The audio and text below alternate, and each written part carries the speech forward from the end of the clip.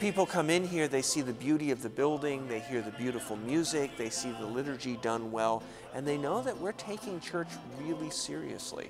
There's something we found here that matters to us and that we're taking pride in.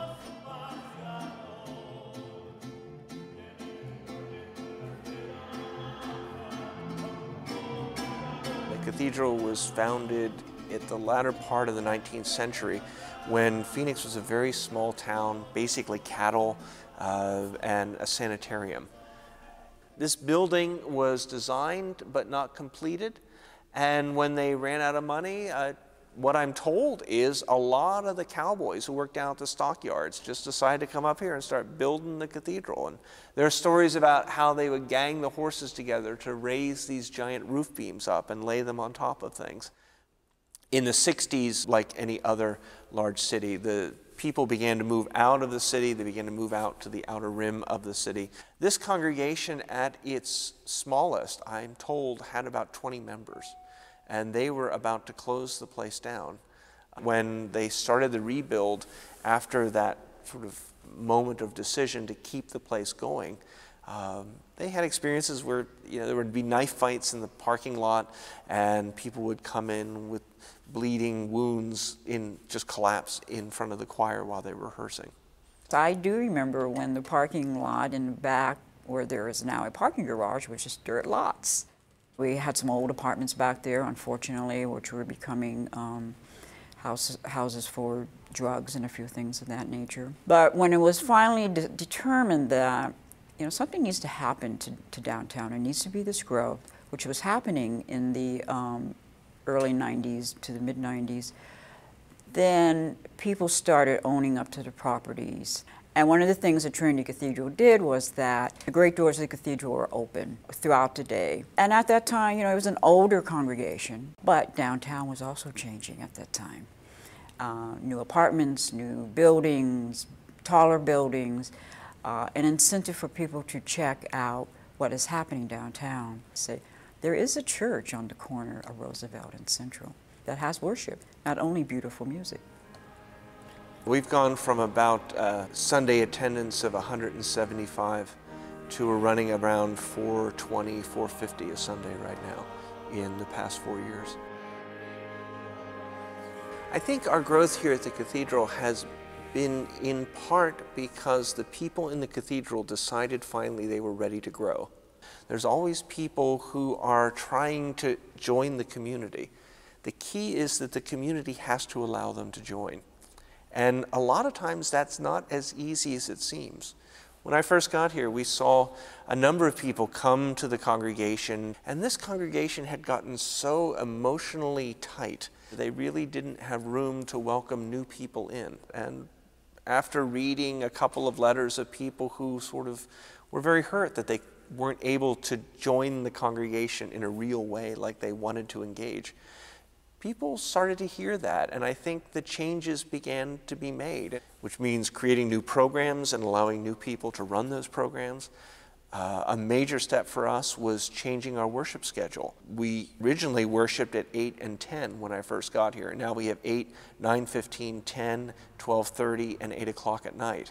We had gotten so big at the 10 o'clock service with an average attendance probably about 80% of the seating capacity of the cathedral, that if we didn't divide the congregation, we were going to top off and not grow anymore. In some ways, it's only as congregations are looking into the jaw of their own extinction and starting to realize if they don't find a way to take seriously the need to grow, that they might be in danger of closing, that they're willing to do the hard work of welcoming people into the congregation in a real way, in an important way. All of us have a little flaw, something that just isn't quite right, and somehow we found ourselves in this place where there's finally community that we've been seeking. Like nobody's here. Thank you for bringing people.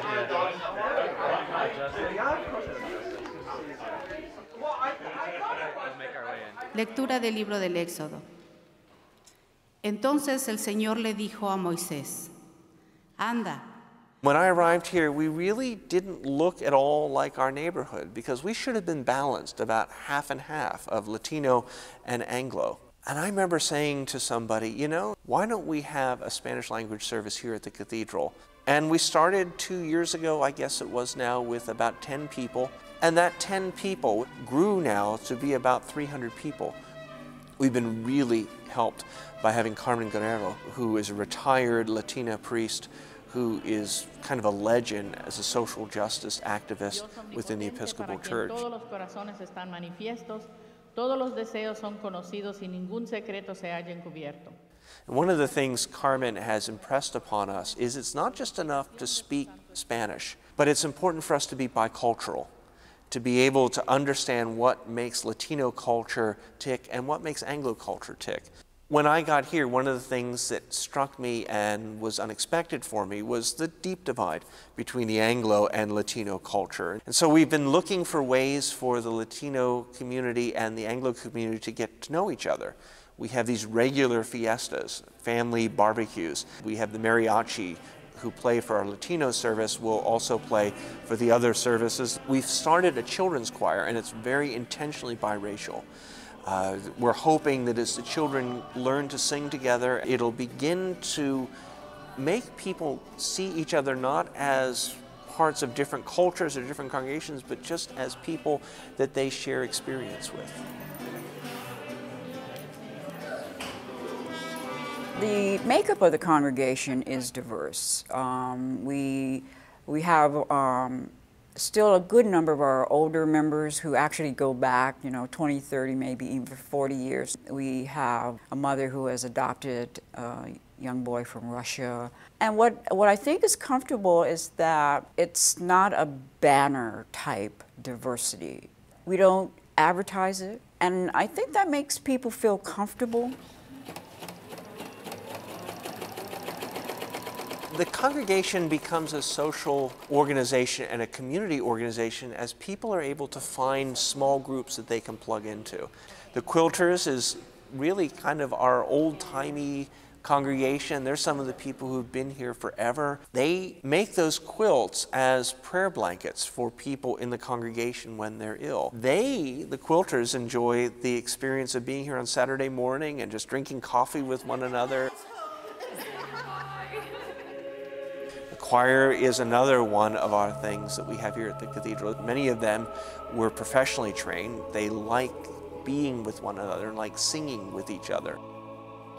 The youth group, they're going up to the citywide dodgeball tournament, and there'll be a band and the team is going up. We're really working hard with our teenagers of trying to get them to recognize that they're part of something larger than the congregation that they're members of. And we want them to meet young Episcopalians from other churches in the city and other churches around the state, so they understand that there's something out there, something just like they've experienced growing up that they can go on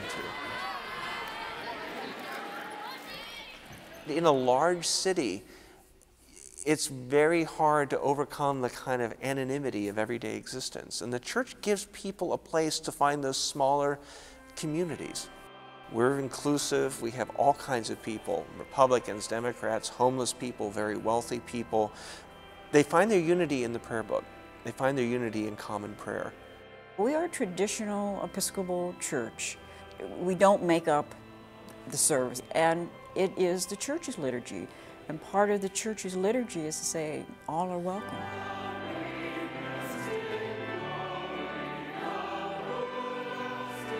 When they say the creeds, when they do the prayers, they are doing the same thing that has been done for centuries and centuries. And that's important. And that's how we can live out our commission from our baptismal covenant to the world, that all are welcome. Growth is kind of paradoxical. I find that churches grow inversely proportional to the amount of control the clergy are willing to give up. And the more we treat the congregation as the primary ministers of the gospel in the world, the faster a congregation grows. Basically, our job is to equip them and get out of their way.